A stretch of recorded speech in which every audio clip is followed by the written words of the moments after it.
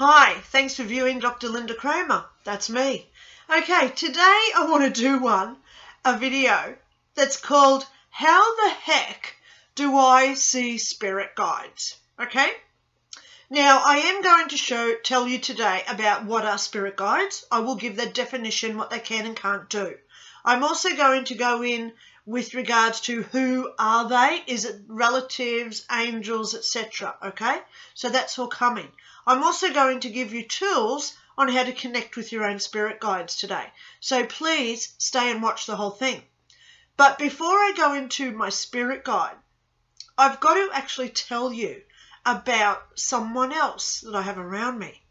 This woman has been with me my whole life, and she's not a spirit guide because my spirit guide is a huge white owl. So this lady, she comes to me virtually every day now. Whenever I do readings, she gives me information. She's my intuition. She's my premonition because she knows what's going to happen just before it happens. So she warns me to go and do it or to avoid it. So I was up at the pool. Now, this was in late 2019. I took my daughter up to the pool and I was up to about here in the water, walking down, you know, they had the buoys or whatever you call them, the floaty things to make the lanes. So I'm in this lane by myself, walking from one end of the pool to the other, you know, doing my bops and my stretches and trying to look better than I am. And anyway, I hear, Linda! So I'm looking around at all the people sitting on the side of the pool and no one's looking at me. And then I heard, Linda! Again. And she was behind me. So when I turned around, here is this woman, who's my woman, standing in the pool, but there was no water around her. She pointed to me and she said, "Are you ready?" And I said, "Ready for what?" She said, "We think you're ready." And it was about 2 weeks after that that I started seeing spirit guides. So I've been upgraded because we can be upgraded. So if you want to know what she looks like, here's a picture I drew. So that's her in the pool. I've seen her a lot through my life. Okay. And I'm pretty sure, now that I've been thinking about it, and I'm also updating my next book, which is Heaven Exposed, because now, you know, she was with me when I was in heaven, and I'm putting in instances now of what she's done with me in the past, so it gives you like that comprehensive understanding of what I've been through with her. This lady is a guardian angel. She's not a spirit guide, okay? So today I want to go into what are spirit guides. What can they do? What can't they do? So, about, it was a matter of weeks after I had this incident at the pool that a man came to my house and he was here for a development class. And as he walked into my house, he had a big white rat on his shoulder. So as he came to my door and I opened the door to let him in, I said, "Oh my God, I love your rat." And he said, "Where? What? Where?" Like this. And I thought, my God, he can't see this rat. So I looked at the rat and it looked straight me in the eyes and its mouth opened and it said, "I may be a rat, but I am this man's protector." And I'm standing there like, because that's the first time I've ever seen a spirit guide. So I said to this man, "Oh my God, sorry, you can, I can see it, you can't." So I Googled, what does a rat mean spiritually? And sure enough, that definition was very on point for what this man's troubles were. So let's go there with the spirit guides. Because at that point, I just thought I was just seeing, I actually said to him, "Have you had a rat that died? Because it's still with you." I don't know what it means because I didn't know at that point 2 years ago. Why am I now seeing spirit guides? So it was a few months after that that a man came here again, not the same one. Another man came here and he said, I want to come over after work, blah, blah, blah. And when he turned up, because it was dark outside, I opened the door, and not only was he standing at my door, behind him, probably 15 feet tall, was a huge black grizzly bear. Its claws were like this long. Its teeth were like this long. And when it opened its mouth to talk to me, I could see its tonsils because its mouth was like this wide open. And I'm sitting there, what do I do now? So I'm looking at this huge bear because he couldn't see him. The guy that was coming to my house, he couldn't see it. And I said, oh my gosh, most respect. I said, if you respect me, I'll respect you. You're welcome in my house. And this huge bear had to like cower down to get through my door. And it comes into my living room, curled up in a big ball and went to sleep. What the heck? It went to sleep. So I'm sitting there and I said to this man, oh my God, I've got to go outside and have a cigarette after this one. Pardon me. So I'm outside with this man and I said, look, I've got to go online because I never like make a conscious memory of what these animals represent. So I've got to always, it's fresh and new for every time I see somebody. And I said, I've got to Google what does a bear mean spiritually. What's a spirit animal? What's a spirit totem animal? There's a lot of different ways. What does a bear spirit guide mean? That's the one I usually go for, okay? So we found out that this is very important to what this man is now going through in his life and why he came to me. So I'm sitting there having a smoke, talking to this man, and all I could hear through my house was the bear was snoring in my lounge room. So anyway, the man, we had our discussion for about an hour and he said, oh, okay, I've got to go now. So as he was walking to my front door, the bear woke up, like it's time to go, and followed him out the door. What?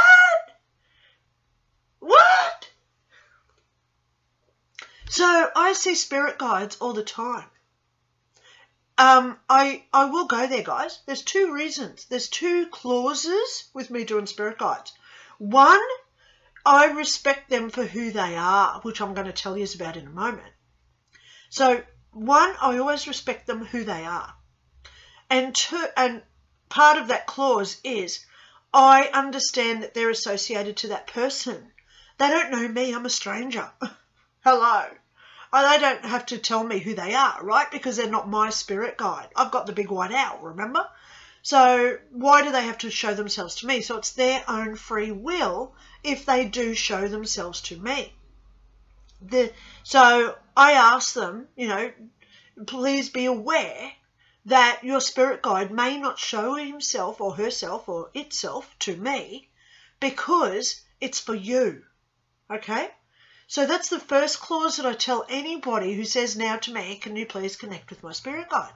The second warning is that I always gain consent, not just from the spirit guide, but from the person who wants me to see them.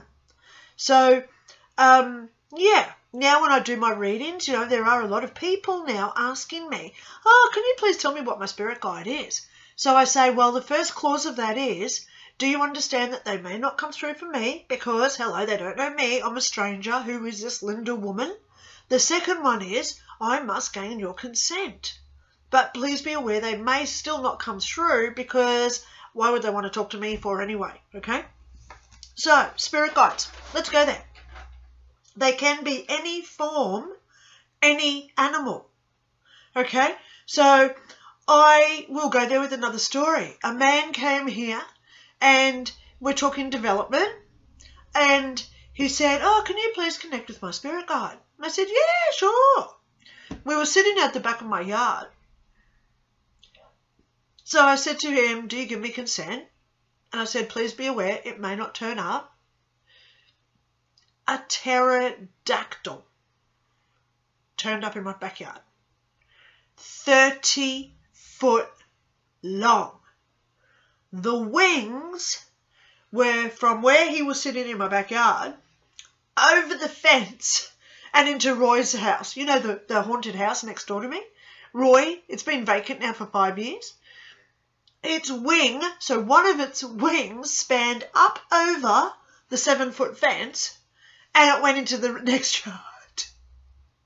The other wing went all the way down my yard to nearly the clothesline. So I said to this man, oh my God, look, you've got a pterodactyl. Look at the size of its beak. As I said that, this thing opened its mouth, this huge, what I was calling a beak, and it looked at me and he said, I don't have a beak. It's called a spout. What a humbling moment for me. Sitting there, and as he talked, you know, like an alligator or a crocodile, as its mouth opened like this, its spout opened, I could see its long tongue, probably 3 foot long, its tongue, because it was quite long, stout, and it was talking English, like the rat, like the bear. So the reason why I want to talk to you about this pterodactyl, because it stayed here for a while, so I was like examining it, thinking, my God, you are prehistoric. There's none of you around anymore. I want to check you out. So I said to the man, do you mind if I go check out your pterodactyl? So I got off my chair and he's looking at me like, what the hell are you doing? I went into my backyard and where the pterodactyl had his like wing sort of like bent, I got in underneath it. So I'm on my fours on the ground and I'm looking up under it, this wing, looking at all the veins and the bones making the wing. And it's very, very similar to a bat, okay? Very, very similar to the underlining of a bat, okay? Like the Australian fruit bats that we have, okay? So I'm up under this wing, lying on the ground, and this man's looking at me like, what the fudge? And I'm sitting there saying, well, you can't see it, but I can. You know, this big pterodactyl sitting here in my backyard. Of course I want to investigate it, feel it. So I put my hand up, and where the veins were coming out of under its wings, I actually felt the impression of it. It was so, like my fingers, I could feel it. So, you know, if we look at our veins on our hands, yes, my hands are shot because you remember I've been in ICU when I died, hence the scarring, right? Remember? So if you look at my scar on my veins, you know, oops, a little bit of paper on there. So you can see how they raise up a little bit. So I was feeling, yeah, I've got white paper in my fingernail, sorry. It's just white paper. Anyway, so I'm feeling this indentation where the veins were. How beautiful. Not only could I experience it, but this huge, magnificent, prehistoric, extinct creature would let me do that. So, pterodactyl was in my backyard. So now I see spirit guides, okay? Yes, I've seen monks, I've seen old ladies from Russia holding their big pans of potatoes. I had a leprechaun here just the other day. A leprechaun from Ireland. It was saying, it was talking in the Irish accent like this, to be sure, and then he was just all this jibber-jubby. Oh my God. This little dwarfy, you know, and he actually had a pointed beard. Hang on, I've got a picture. I drew a picture when I was doing this lady's reading. There it is. That's what I drew. So I try and draw your spirit guides now. Okay, he had little glasses on, little tiny little glasses with the wispy hair and this beard that came down into a point. Okay, And he was only like 3.5 foot tall. This little dwarfy thing, a little from Ireland. So I see spirit guides, okay? So what are spirit guides? First of all, could they be deceased relatives that have died and they come back and join us and helping us through our existence? Generally not. That's not right. Because I classify myself as pretty educated, and I've studied psychology and a bit of medicine here and there, and yeah, we've all got our skills, training and experience, right? We've all got that. But spirit guides know everything about everything. They're so advanced, not like just your deceased grandmother who knew how to make a cake, she knew how to sew clothes, she may know a little bit about tinkering with cars or schoolwork or something. So spirit guides are not deceased relatives. They're highly evolved because they know so much about all. Okay? They keep us on our life path. So generally, spirit guides, they're assigned to us before our birth, and they stay with us for our whole existence until the day we die. So they keep us on our life path because, hello, we have life paths, we have life contracts, and we also have life lessons. Yeah? Are you following me? So if my life path is to go through my first relationship, hello, this is my personal view, my personal experience here. I had to go through that first experience with my first husband, whereby I left him at a certain time when I had that intuition to leave. Why did I leave him at that exact moment? Because what happens with spirit guides is they create those synchronicities. You know, one event leading into the next, and you just think, my God, how ironic did that happen right when that happened? I was in that right moment at the right time to get that. You know what I'm talking about, those synchronicities, right? So they give us those synchronicities or those signs to keep us on our path. I had to leave my first husband at the time when I did, so I would go over to North Carolina and marry Mark the American because I had to die. It was part of my life contract. I had to die in 2001, so then I could talk about it now in the 2020s and beyond, okay? So they keep us on that path. If we're going to get in our car today to go to work and there's a fatal car accident, they will prevent us from going there and being part of that horrific, traumatic incident. If it's not in our destiny, okay? If it's not in our destiny, think about that. Because, you know, how often do we drive down the road and you think, oh my God, for some reason I've just had to go that way today. I don't usually go that way, I go that way. I want to go that way. And you sit there and you think, why did I go that way before? But I heard nothing happened. You know, sometimes we might hear that there was a fatal car accident there. And thank God we weren't in it and delayed or worse situation. But most times we will never know. And this is a mind blow, guys. We will never know why we didn't go that way. Because we weren't there to create that instance. Okay? That's what I fully believe in. Okay? So they keep us on our life path.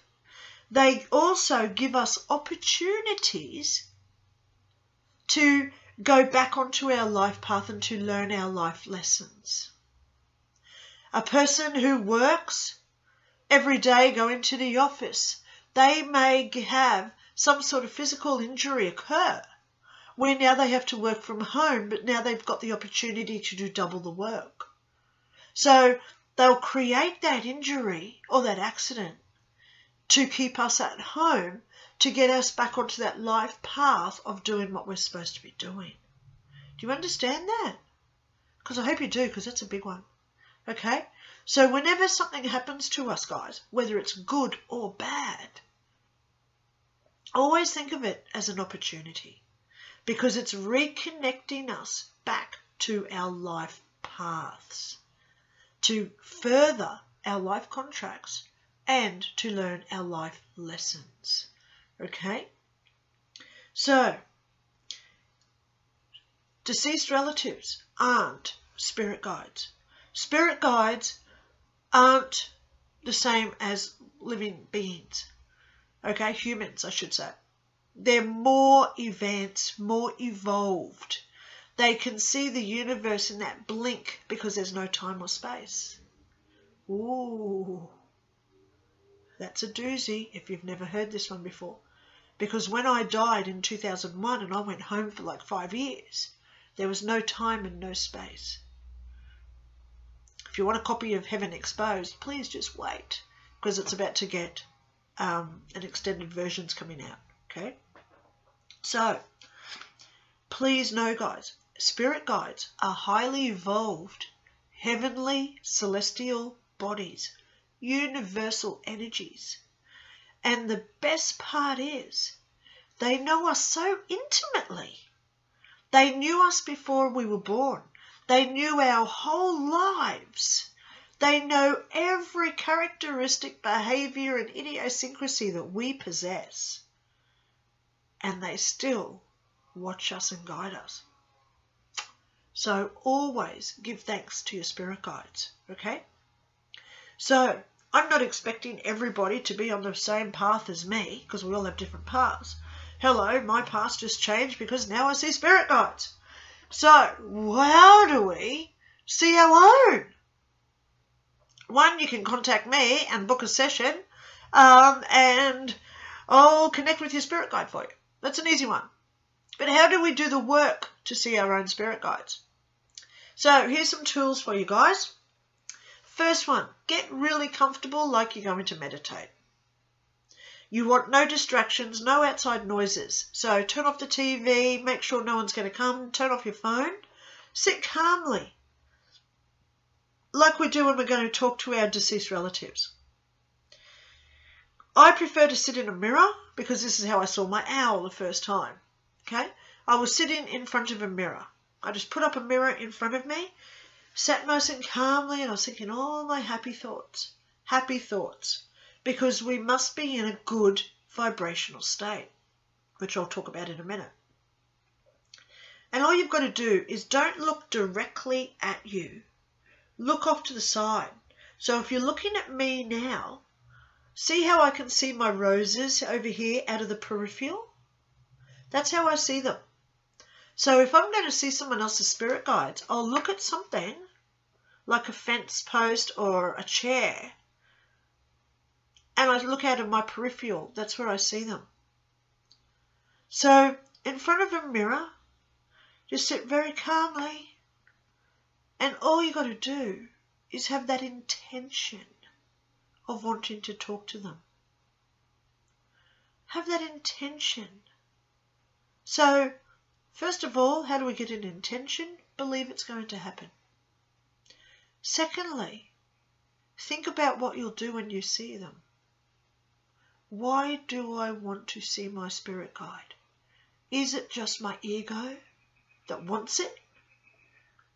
So take your ego out of the equation. I want to connect with my spirit guide so I know which path I'm going on. I want to know my spirit guide so I can talk to them and give them praise and grace and give them that thanks of God for being with me. I want to talk to my spirit guides so then I know I'm not alone. Even though I'm in lockdown now with all these isolations going on around the planet, I am not alone. I am united. I am in that sovereignty. Sovereignty. Google that word and see what it means. Universally. I'm in that sovereignty where I am connected and I am reaching out to be that connected. And I want to be that being who is spiritual and furthering my own awareness and consciousness. So have that intention, and then all you've got to do is ask them to come through. Don't be alarmed if you see them. And don't be alarmed if you don't. Because some of us aren't meant to. Remember, we've all got life lessons, we've all got life contracts, and we've all got a life path. So sometimes we're not supposed to connect with our spirit guides. And if you do have trouble, contact me, Lynda@lindaray.info. Okay? So I hope that that's helped you all today, guys. Gives you a little bit more insight on who I am and what I do. Yeah. The last thing I want to say, remember I said before about raising up your vibration and being in your happy space. Raise your vibration up. Be happy. Don't allow fear to overtake our lives. Laugh, dance, sing. Be happy. And if you do want tools on how to raise your vibration, I've got a great book. It's called Heal to Success. It's on my website. Goes into all the negativity we do so we can release all that crap out of our lives. So then we can bring in all that goodness, self-love, self-appreciation, self-respect, and most of all, how to know ourselves. Because if we don't know ourselves, how can we ever connect with a spirit guide? Okay? So I hope you've enjoyed this one today, guys. Talk to you all soon. Bye.